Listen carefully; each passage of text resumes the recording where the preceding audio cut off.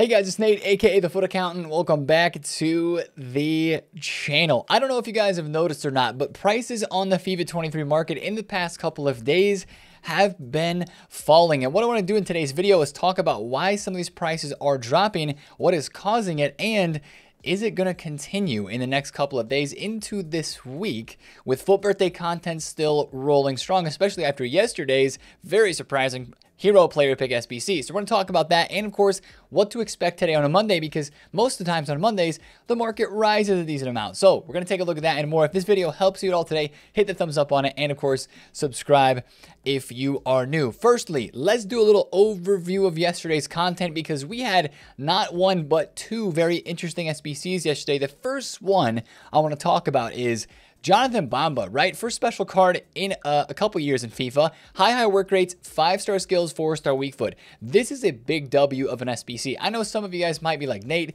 this card looks pretty solid, but he doesn't quite fit my team. He's not good enough to fit my team. This is an incredible SBC if you're on a lower budget and you need some France left wing links, left mid links in your team. I know he's got high work rates, which might bring him back defensively a bit more, but for 50,000 coins, 5-star skill moves, a very meta dribbling card. I know a little low on the composure, but still, you've got the outside foot shot trait, flare, speed dribbler. Really, really good SBC. Only 2 squads. So easy to do and very highly upvoted on Futbin because this has been a really meta player in past FIFAs. I think this is going to be a card that a lot of people on lower budgets will be completing, and it's got me actually pretty interested in some of the France links that are out there, right? I actually bought a couple Lacazettes at 120K.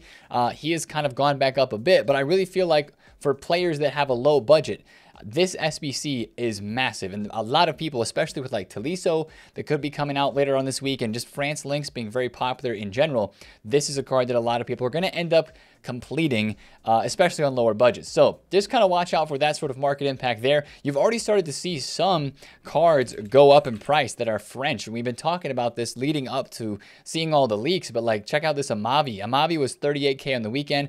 After specifically yesterday's SBC, he is up to 48,000 coins. So he is up a good amount per card. And that, again, is due to the fact that we had a really solid France SBC that people need links for. So we're going to continue to see that. We'll talk more about that in today's video as well with how the market is doing. But the big SBC yesterday was this one. It was the 87 plus FIFA World Cup or Fantasy Hero Player Pick. The rumors were true, man. I can't believe they actually did this. It surprised me big time. I mean, think about it. We have not had Team of the Year icons in any sort of upgrade packs yet. Those were out in January for Team of the Year. Fantasy Foot Heroes have been in the game for what? Since the beginning of this month? Like literally the beginning of March is when these cards dropped in the game, and they're already inside of a player pick pack, which is pretty crazy. Some of them haven't even gotten upgraded yet. They will this week with the fantasy upgrades back on and ongoing. But this SBC made waves yesterday and definitely impacted the market. 350,000 coins. It's got a very high upvote percentage, but let me tell you guys, I did this SBC. I got absolute nothing, right? If you want to watch us open some more, the video that we uploaded earlier yesterday, double upload yesterday, that's what I was mentioning a couple days ago about uploading some different types of videos. Check that video out, because that will give you a good taste of what these player picks were giving out, and it was not very good, but it did impact the market because, of course, some people were packing some pretty good cards. Actually, the most commonly packed W, I guess you could say, out of those player picks was Al Aweirin, and his price shows it. He is 680,000 coins, down almost 100K from where he was yesterday. He got packed so much out of those player pick upgrades. Now, the Fantasy Foot Hero cards, some of them were actually really, really good to trade with. Abedi Pele was down under 1.1 million coins, and now he is close to 1.2. Besides that undercut right there, basically that card is the only one that is under 1.2 million coins. So W rebounds in a lot of these fantasy cards. Q had a good rebound. Even Ledley King had a pretty good rebound. So those were great cards to trade with yesterday because people were panic selling them. But then it was like, oh, they're not getting packed at all. So they kind of went right back up as people went back out to the market to buy them, since that SBC was not really giving them out at all. Now, SBC fodder, how did that impact get impacted by the SBC yesterday. You know, guys, it's really interesting because high-rated fodder stayed about the same, maybe dropped off a little bit, right? Like we mentioned in yesterday's video, the squad battle rewards we knew were going to have a pretty big impact on the fodder market. Take a look at Lewandowski. You might think squad battle rewards are harmless, right? But when so many people are playing that mode and getting rewards, Lewandowski went from 81K, like all of the 91 rated cards, went down like 4,000 to 5,000 coins a piece, and they kind of went back up, but they're still a little bit low, right? I fully expect these high-rated fodders, 89, 90s, and 91s to continue to do well, even 92s as well. Casemiro 115 is, okay, an undercut, but that's a good price for 92s, 115. Those are going to go higher throughout the rest of this week because people are still crafting the Nkunku, the Kante, the Mbappe, and the Cruyff, all of the high-rated SBC squads that are out there right now. People are crafting them, but for the lower tier, middle tier fodder, you know, stuff is back down again after it went up yesterday. It did go up. 85s like Jota, he went from 9.7K, had a quick spike because the requirements for this SBC were 85, 86, 87. No specials, no informs, nothing in particular, just straight up squads.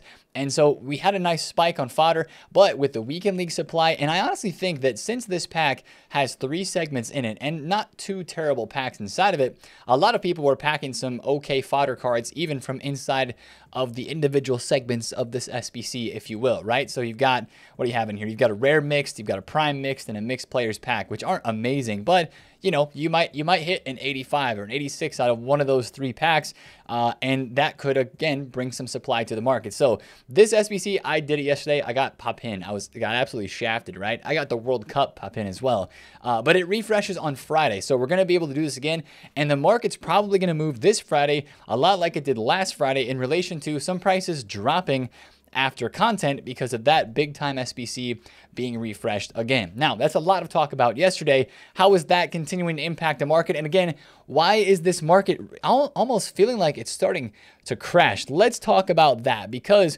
I have lost some coins. You probably have seen some cards go down in price during the day. Yesterday, even before we had the big SBC of that hero player pick dropped, prices were already starting to drop. I don't think we can point the finger at yesterday's content and say that's what made content drop or that's what made prices drop. No, not really at all. It's been a kind of a theme over the weekend. If you take a look at some prices on this game, I know Griezmann is getting directly affected by multiple things in this game right now, but this is a card that does show you a bit of an extreme drop, but how prices have been reacting over the past couple of days, right? Look at Griezmann over the past 2 weeks and kind of look where this drop starts, right? This drop starts on Friday.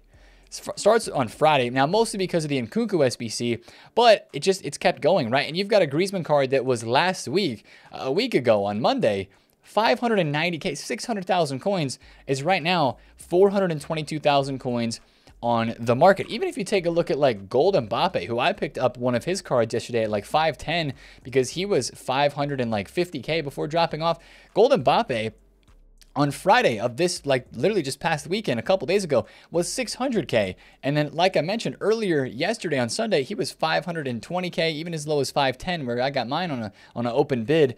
And Snipes at 510 is where he was. So a lot of prices have just dropped off, and I think we can point it to 2 different things. I think there are really 2 reasons that are making prices on this game drop right now. The number one thing is we are seeing, wow, that's a lovely lazy sale right there in Holland. I bought that at 250. Reason number one is we are seeing so many SBCs that are draining coins. Right now, we've got, as I mentioned, you've got the Nkunku, you've got the Kante, you've got those big player SBCs, but then you have so many like small ones too. Like you've got Bamba, you've got Alexandro, and they're pretty big name players that haven't had special cards this year. You could even point to Gattuso as an SBC that is draining coins. And so you've got so many different player SBCs and sort of gamble packs, right? We had the year in review player pick that we could all do like 3 times last week.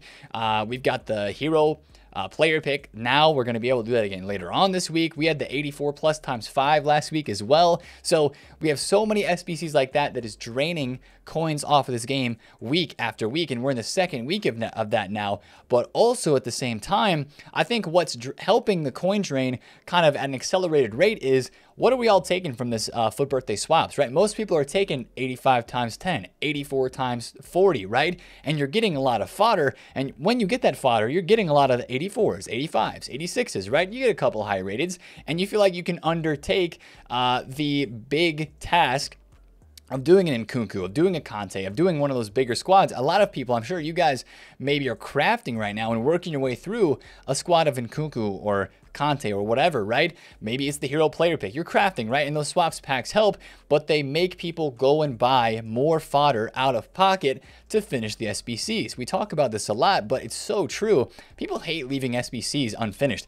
You know, I remember that I left Player of the Month Ben Yedder's final SBC squad unfinished, and it like haunts me to this day that I left an SBC halfway done or 2/3 of the way done sitting there and I didn't finish it, right? So that sort of thing, a lot of people are doing SBCs right now, and that just drains coins from this game. And when you couple that with the fact that we're in April now, and that sets off, like, I think triggers in some minds of people that play FIFA. It's like, oh man, we're in April now. You know what April means, right? Team of the season. I tweeted that literally yesterday. I was like, hey guys, it's April. It's TOTS month. You know, we were thinking about some of our, you know, most overpowered TOTS cards of all times, right? And I think that FIFA 19 Ronaldo is definitely up there.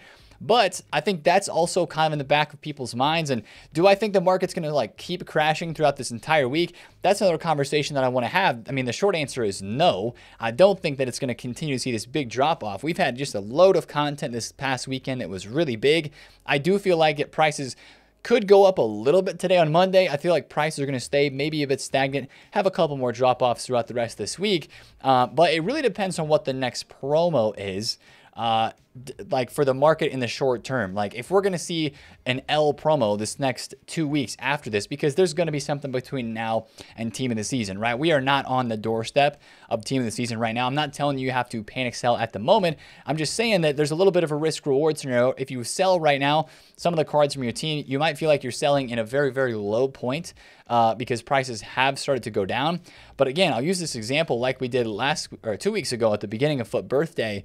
Guys like this Capdevia are still up a lot in price. I know that he was, you know, 830, 840,000 coins, and right now he's about 750. But like, I mean, this guy, when he was in packs, was like 275, 300. Is he going to go back low during team of the season? That low? Maybe not. But I still do believe there are some price drops to be had on this game, right? We didn't see the huge market crash that we thought we were going to see on some of the most top tier and meta cards during Foot Birthday because the Foot Birthday stat upgrades weren't as game changing, right? Remember this? Lucio was 2.6. He went all the way down to 2.1. And look, during Foot Birthday, he's gone all the way back up to 2.4. Now, after this weekend, we're back down into the 2.2s. This is a bit of an undercut, but you can see like during this weekend, he has dropped back off into the low 2.2s, but still there is more drops to come on cards like this because Team of the Season will 100% raise the power curve. It's not just going to be like small +1s and +2s in a lot of these cards.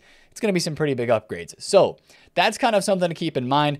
Again, it really depends on the rest of this week. Yes, I'm expecting good content, but next week and the week after that, whenever we start to get Team of the Season news, really, is when we're going to start to see more panic as well. So if you have tradable cards in your team, just keep in mind that that's there.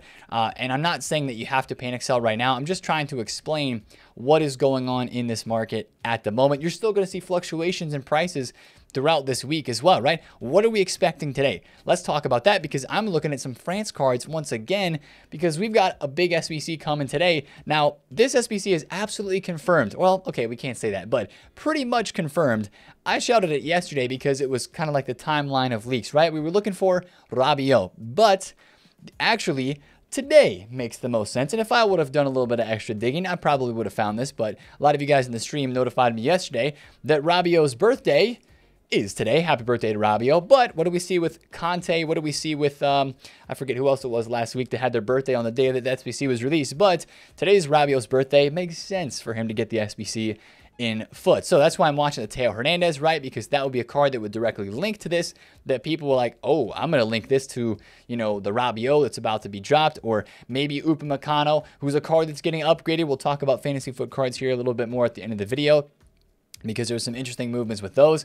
But I would expect to see this SBC as a part of content today because now it makes sense because his birthday is today, right? So we saw Bamba yesterday.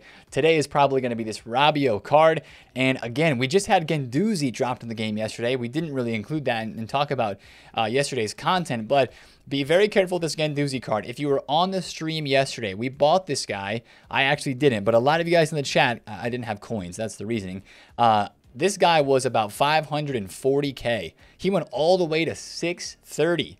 And now he's back down to 590. I think there's a little bit more of a bounce left in him, but watch his price heading into the content drop today. I would not be surprised if the 5-star skills and the 5-star week version of this card do end up dropping down because people are, I guess, worried about a Rabiot that would probably come out with pretty similar stats to this card. Guendouzi might be a little bit better because think about it, how EA would want it to work. They would want a little bit better of a card to be in packs in the store on the market than via an SBC. So just kind of keep that in mind. I've already played against this Guendouzi. He's absolutely cracked. I played against the 5-star week version, and he was disgustingly good in the midfield. So yeah, this was always going to be an insane card. But if you are chasing Guendouzi, he is now available. The dual potential mini release right with Guendouzi, Mala, and Pessina are all out now. That was a part of yesterday's content as well. So watch out for Rabiot today. And then yesterday, EA dropped the provisions pack back in the store. So that has a lot of people thinking, yo, should I be investing in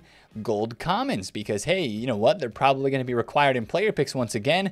And yes, the short answer is yes. 300, 350 for gold commons is pretty much zero risk, especially if you can get some higher rated ones, top 5 leagues. We're still getting the token SBCs that can make those cards go up. Marquee matchups can potentially make those cards go up. So I think that is a very good opportunity still heading into today. I'm going to go ahead and probably stock my club with some of those to get ready for some upgrade packs. But again, don't always shy away from gold rares either. Stock some of these at 650 because they could also go up for SBCs, top 5 leagues, top 9 nations. And, you know, EA has been allowing us to make profit off of those gold commons like every week for the past, I don't know how many weeks it's been, like 3 or 4, right? With player picks or packs that just require mostly commons. Maybe they're going to switch it up, but honestly, it doesn't seem like they're going to. So invest in gold commons every week on the weekend at minimum price and then sell them for like 650 to 700 during the week until EA changes the requirements. So upgrade packs though today, 100% coming out as usual. You know, what did we have last week? The 80 plus. If we just get the 80 plus player pick again, EA, please. Like, that was a fantastic upgrade SBC. Obviously, I got best from it. So many of you guys packed for birthdays, and it was just like fodder for days. So we would absolutely love that if that SBC dropped again. So watch out for an upgrade pack today. And then remember last week as well, we had the year in review player pick that dropped on Monday.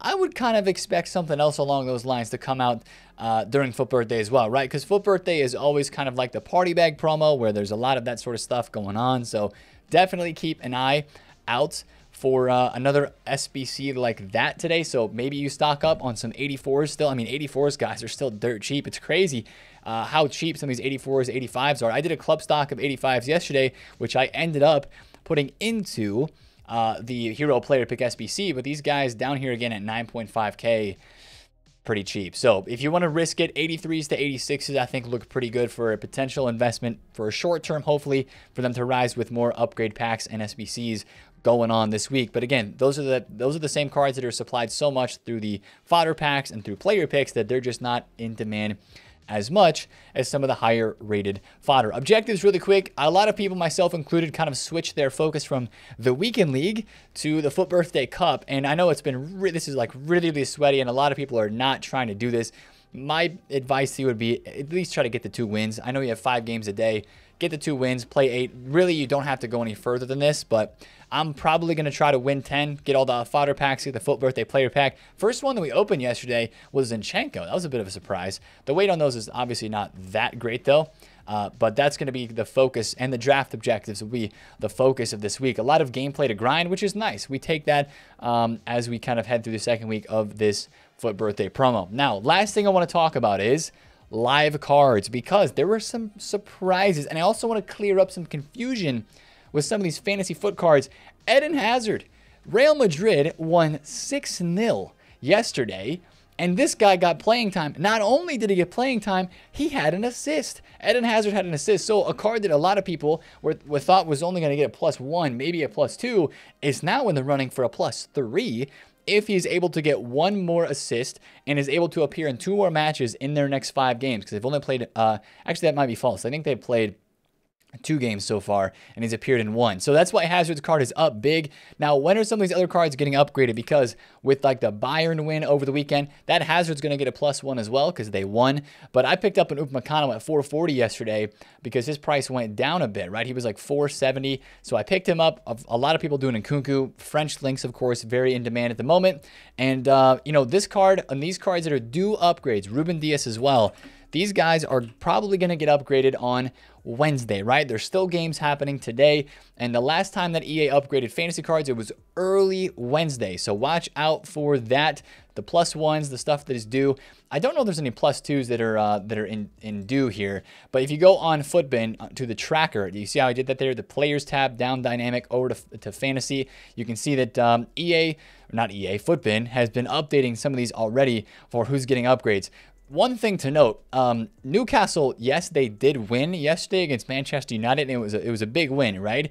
Isak does not get an upgrade for that win. I think a lot of people are confused at the moment that Isak is not getting upgraded for that win. He already got his 1-win upgrade, right? These are the criteria here. He's already gotten 2 goals. He's already gotten 1 win. Yes, he is 1 appearance away from getting another upgrade, but all he has to do in the West Ham versus Newcastle game, which is, in 2 days, so that's coming up pretty close. I get that. All he has to do from now till then is just play. And if he plays, he gets another upgrade. But of course, the more that they win, yes, they do progress along the path of avoiding defeat, which would get him a +4 in total, so all the way up to a 93. But no +1 as it sits right now for Isak's card on this Wednesday when they would most likely do the upgrade. So that's just one thing I wanted to point out because I think some people were confused with that. Depay was supposedly injured.